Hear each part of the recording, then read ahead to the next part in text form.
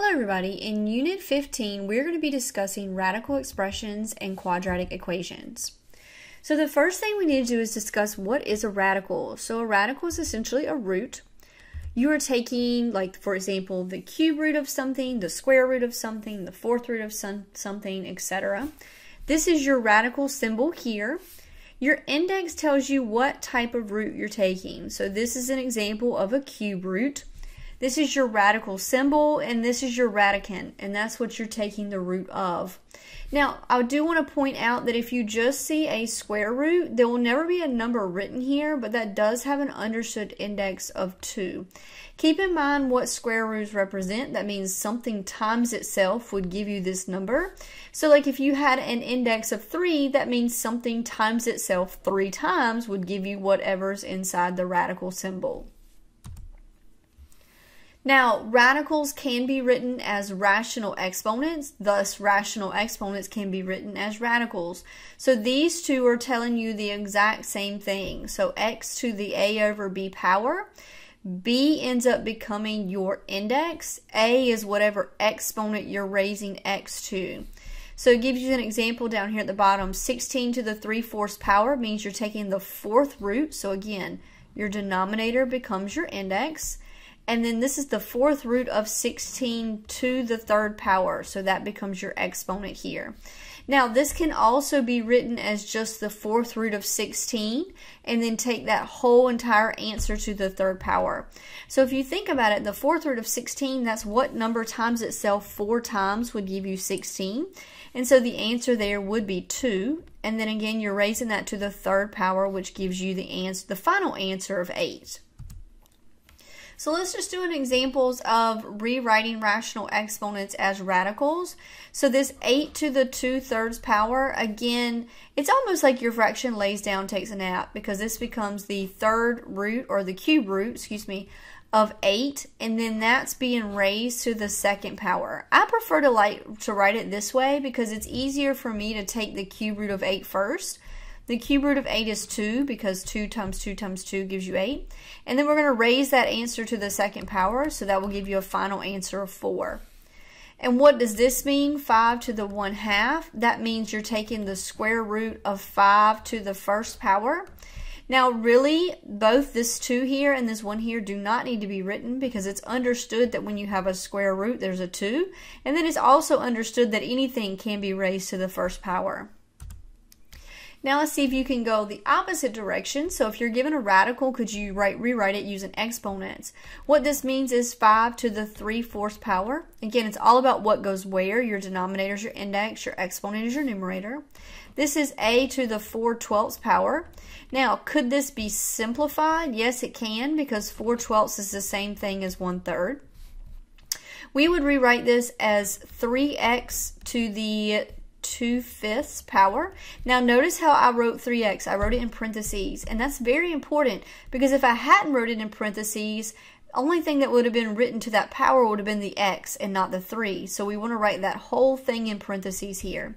Now this one's interesting. It could be written as a to the 6/12 and then b to the 6/12.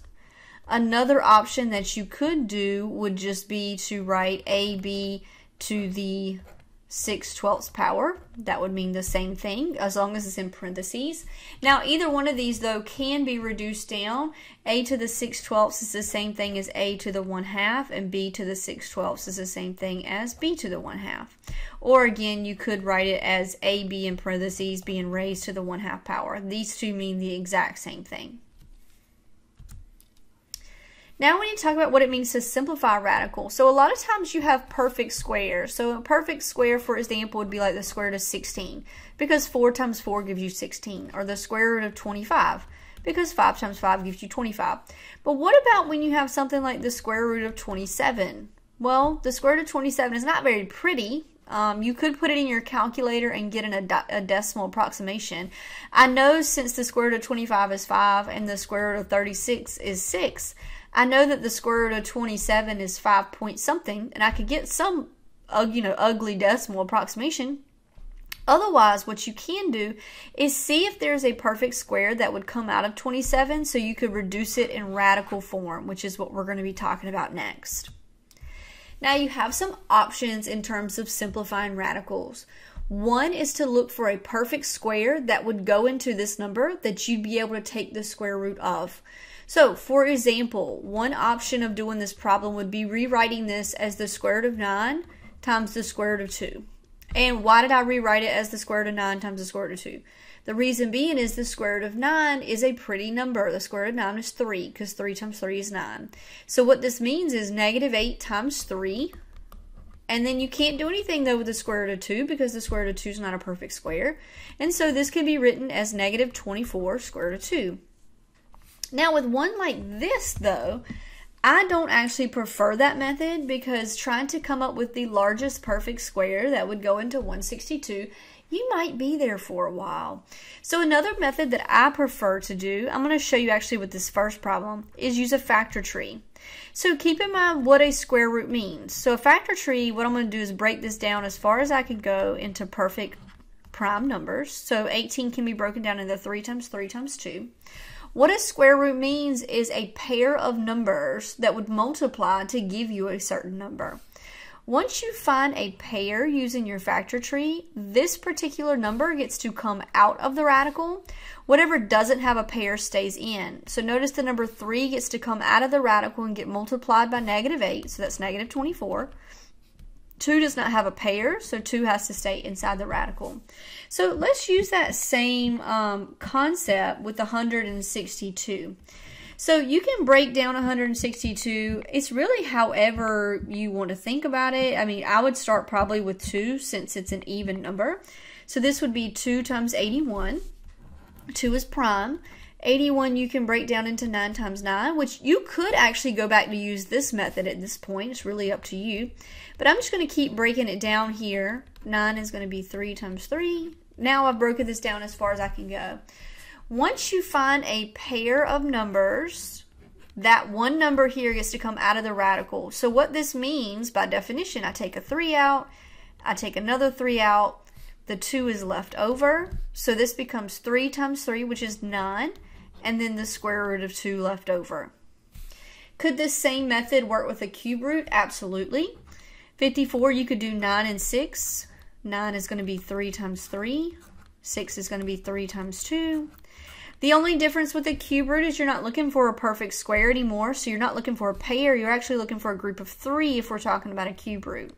So that means this number gets to come out of the radical. Keep in mind there's a negative out front, so this would be negative 3, and then you would have the cube root of 2 left over. So that is a simplified radical. So again, all of these, you're not given a decimal approximation. What you're doing is rewriting this radical by taking out perfect squares or perfect cubes. So what do you do with variables? Well, you could still use a factor tree method if you wanted to, but I don't want you to have to draw this every single time.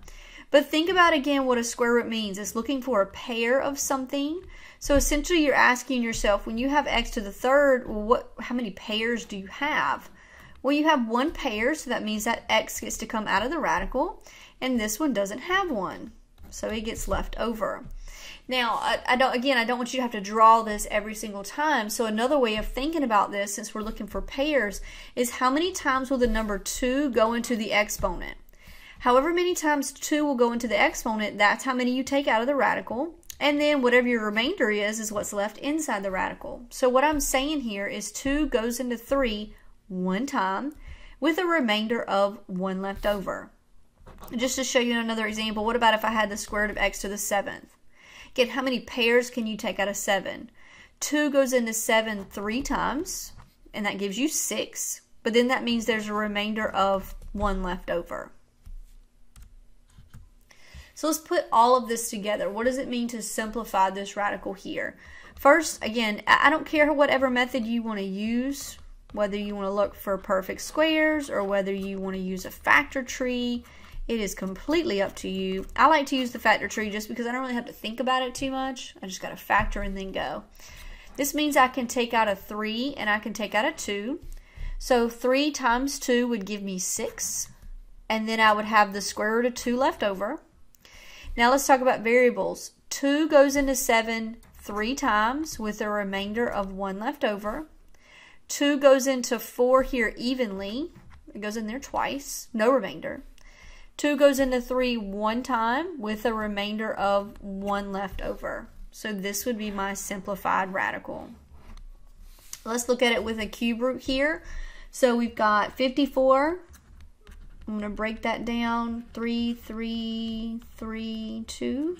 So that means again that a 3 can come out of the radical. And so since there's already a negative 2 out here, 3 times negative 2 would be negative 6.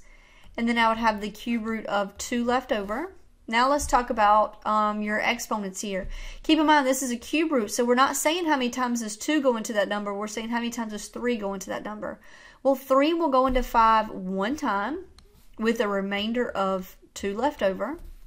3 goes into 9 evenly. 3 goes into 9 3 times, no remainder.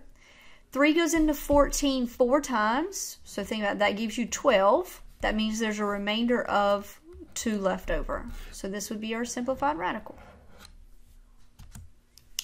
Now when you add and subtract radicals, just like you have to have like terms when you're adding and subtracting polynomials, you have to have like radicals when you add and subtract radicals. So to give you some examples of what it means to have a like radical, 2 square root of 5 and 4 square root of 5, those could be added or subtracted because they both have the square root of 5. Treat them just like you would treat variables.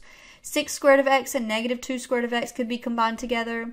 3 square root of 4t and the square root of 4t could be combined together. Just like with variables, if you don't have a number out front, you can't always write a 1 here, or there is an understood 1 out front of your radical. Now these are considered unlike. If you have a number and a radical, those could not be added or subtracted. They have to have the same exact radical, so the square root of the square root of x and the square root of 6x are not alike. And then this one here, square root of 2 and the square root of 3 are not alike. It's kind of like adding x's and y's. You cannot do it, so you can't add them if they have unlike radicals. So let's look at an example. This one is dealing with a cube root here. So I'm going to use that same exact process that we were doing a while ago, because we want to first try to see if we can simplify these. If we can simplify them, then we're going to look to see at the end if there's any radicals that we could put together. So I could simplify this one as 3 cube root of 2. Now 3 doesn't go into 1. So x has to stay inside, but 3 goes into 3 one time, so I'm going to bring that outside of my radical. Now this one here, I can't do anything with the number 2, but what I can do is I can do something with my variables. So notice that 3 will go into 3 one time. So what I can do here is I can take out a y, so this is going to become 5y. Then we're going to have the cube root of 2x left over. I'm going to rewrite all these together in just a minute. And then this last one, let's simplify. We can break down 128. We could divide it by 2. So this is going to be 2 and 64. 64 would be 8 and 8. I'm going to break that down into 4 and 2. 2 and 2. Again, remember, we're talking about a cube root here. So we're going to start looking for groups of 3 that we can take out. We can take out a 2 here, and we can take out a 2 here. So 2 times 2, if I take out 2 2's, is going to give me 4, and then y, that's already out there, and then the cube root of what's left over, which is 2x. Once you reduce all of these, lo and behold, they all have the same radical. So we can put them together. We now have, let me write it up here. 3y cube root of 2x minus 5y cube root of 2x, and then plus 4y cube root of 2x. So 5 minus 3 would give you negative 2. Negative 2 plus 4 would give you a final answer of 2y cube root of 2x.